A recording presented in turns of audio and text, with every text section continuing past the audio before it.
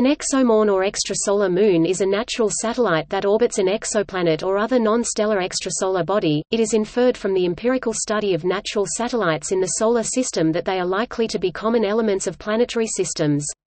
The majority of detected exoplanets are giant planets. In the Solar System, the giant planets have large collections of natural satellites, see moons of Jupiter, moons of Saturn, moons of Uranus and moons of Neptune. Therefore, it is reasonable to assume that exomoons are equally common. Though exomoons are difficult to detect and confirm using current techniques, observations from missions such as Kepler have observed a number of candidates, including some that may be habitats for extraterrestrial life and one that may be a rogue planet. To date there are no confirmed exomoon detections.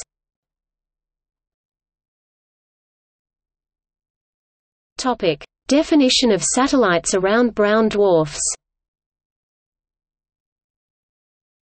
Although traditional usage implies moons orbit a planet, the discovery of planet-sized satellites around brown dwarfs blurs the distinction between planets and moons, due to the low mass of such failed stars. To resolve this confusion, the International Astronomical Union declared, objects with true masses below the limiting mass for thermonuclear fusion of deuterium, that orbit stars or stellar remnants, are planets.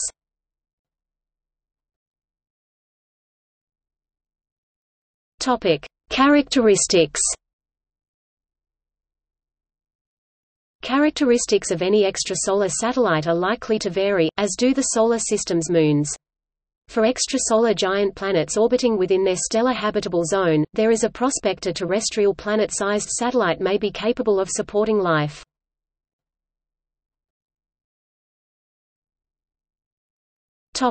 Orbital inclination. For impact-generated moons of terrestrial planets not too far from their star, with a large planet-moon distance, it is expected that the orbital planes of moons will tend to be aligned with the planet's orbit around the star due to tides from the star, but if the planet-moon distance is small it may be inclined. For gas giants, the orbits of moons will tend to be aligned with the giant planet's equator because these formed in circumplanetary disks.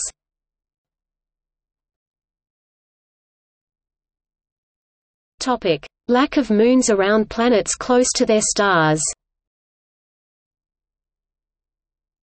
Planets close to their stars on circular orbits will tend to despin and become tidally locked.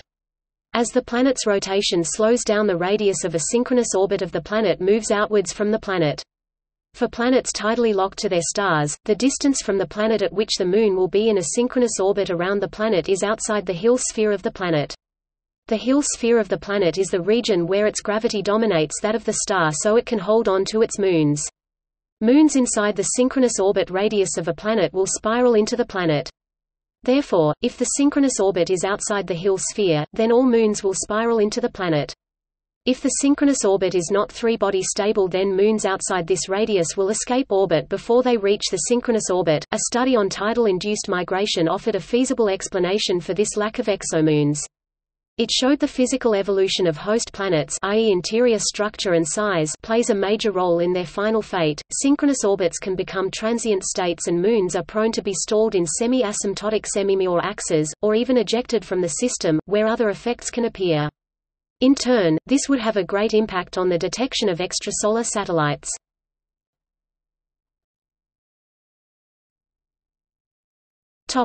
Proposed detection methods. The existence of exomoons around many exoplanets is theorized. Despite the great successes of planet hunters with Doppler spectroscopy of the host star, exomoons cannot be found with this technique.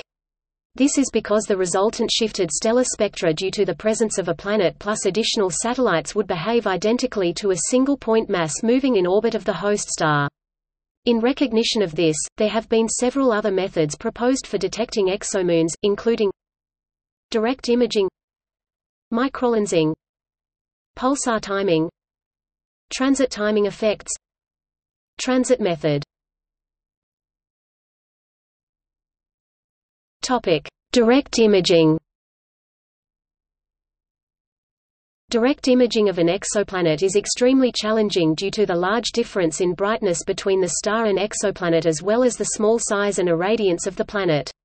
These problems are greater for exomoons in most cases. However, it has been theorized that tidally heated exomoons could shine as brightly as some exoplanets. Tidal forces can heat up an exomoon because energy is dissipated by differential forces on it. Io, a tidally heated moon orbiting Jupiter, has volcanoes powered by tidal forces. If a tidally heated exomoon is sufficiently tidally heated and is distant enough from its star for the Moon's light not to be drowned out, it would be possible for future telescopes such as the James Webb Space Telescope to image it.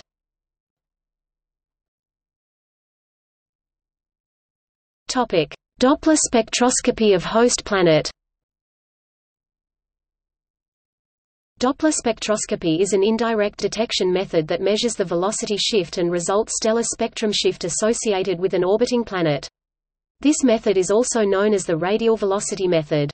It is most successful for main sequence stars. The spectra of exoplanets have been successfully partially retrieved for several cases, including HD 189733b and HD 209458b.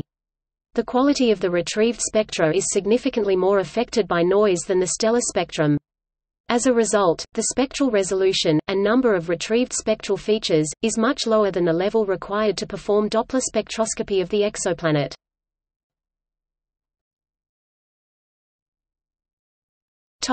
Detection of radio wave emissions from the magnetosphere of host planet. During its orbit, Io's ionosphere interacts with Jupiter's magnetosphere, to create a frictional current that causes radio wave emissions. These are called Io-controlled decametric emissions, and the researchers believe finding similar emissions near known exoplanets could be key to predicting where other moons exist. Microlensing. In 2002, Cheongho Han and Wonyong Han proposed microlensing be used to detect exomoons. The authors found detecting satellite signals in lensing light curves will be very difficult because the signals are seriously smeared out by the severe finite source effect even for events involved with source stars with small angular radii.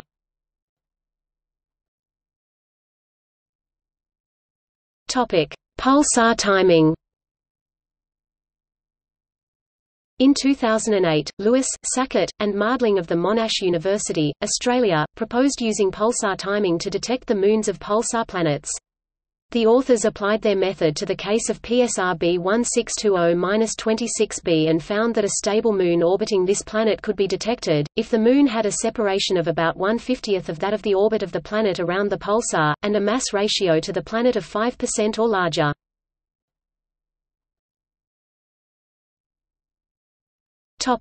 Transit timing effects. In 2009, University College London-based astronomer David Kipping published a paper outlining how by combining multiple observations of variations in the time of mid-transit (TTV) caused by the planet leading or trailing the planet-Moon system's barycenter when the pair are oriented roughly perpendicular to the line of sight, with variations of the transit duration (TDV) caused by the planet moving along the direction path of transit relative to the planet-Moon system's barycenter when the Moon-planet axis lies roughly along the line of sight, a unique exomoon signature is produced. Furthermore, the work demonstrated how both the mass of the exomoon and its orbital distance from the planet could be determined using the two effects. In a later study, Kipping concluded that habitable zone exomoons could be detected by the Kepler Space Telescope using the TTV and TDV effects.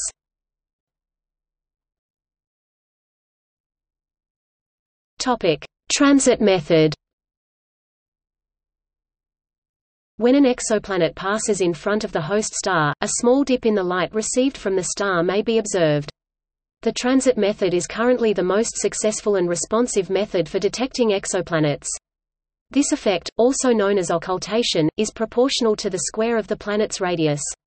If a planet and a moon passed in front of a host star, both objects should produce a dip in the observed light. A planet-moon eclipse may also occur during the transit, but such events have an inherently low probability.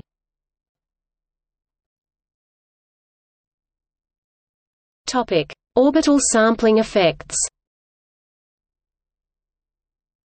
If a glass bottle is held up to the light, it is easier to see through the middle of the glass than it is near the edges. Similarly, a sequence of samples of a moon's position will be more bunched up at the edges of the moon's orbit of a planet than in the middle. If a moon orbits a planet that transits its star, then the moon will also transit the star, and this bunching up at the edges may be detectable in the transit light curves if a sufficient number of measurements are made. The larger the star, the greater the number of measurements are needed to create observable bunching.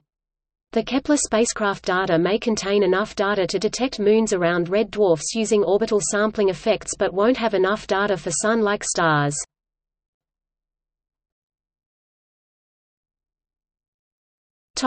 Candidates. It has been surmised that the star 1SWASP J140747.93 to 394,542.6, in the constellation Centaurus, might have a planet with a moon. The confirmed extrasolar planet WASP-12b may also possess a moon. In December 2013, a candidate Exomoon of a free-floating planet MOA 2011 BLG262 was announced, but due to degeneracies in the modeling of the Microlensing event, the observations can also be explained as a Neptune-mass planet orbiting a low-mass red dwarf, a scenario the authors consider to be more likely. This candidate also featured in the news a few months later in April 2014. In October 2018, researchers using the Hubble Space Telescope published observations of the candidate Exomoon Kepler 1625b, which suggest that the host planet is likely several Jupiter masses, while the Exomoon may have a mass and radius similar to Neptune. The study concluded that the Exomoon hypothesis is the simplest and best explanation for the available observations, though warned that it is difficult to assign a precise probability to its existence and nature.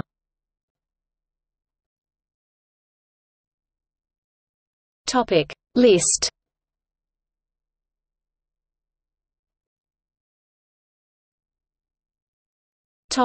Detection projects. As part of the Kepler mission, the Hunt for Exomoons with Kepler project is intended to detect exomoons. Habitability. Habitability of exomoons has been considered in at least 2 studies published in peer-reviewed journals.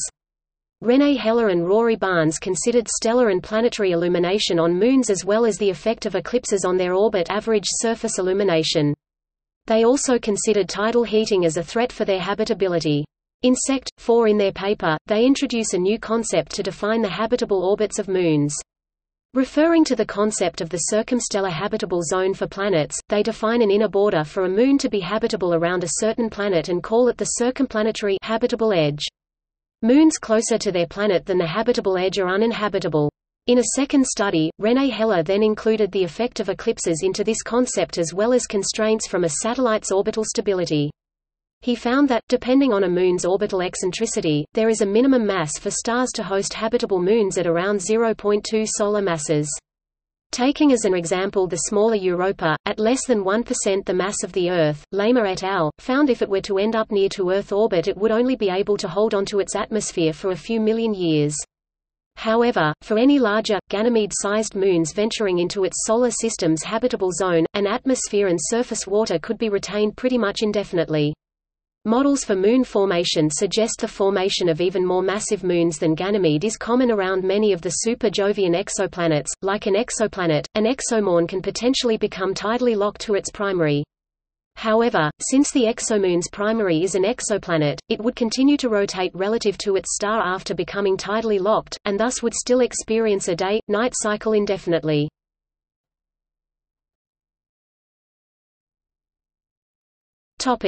See also: Exocomet, a comet outside the Solar System. EXOPLANETKEPLER 46, an old star with a planetary system. Minor planet Moon, also known as asteroid moon, a natural satellite of a minor planet. Natural satellites of the Solar System, astronomical body that orbits a planet. Subsatellite, also known as moonmoon, a satellite that orbits a natural satellite.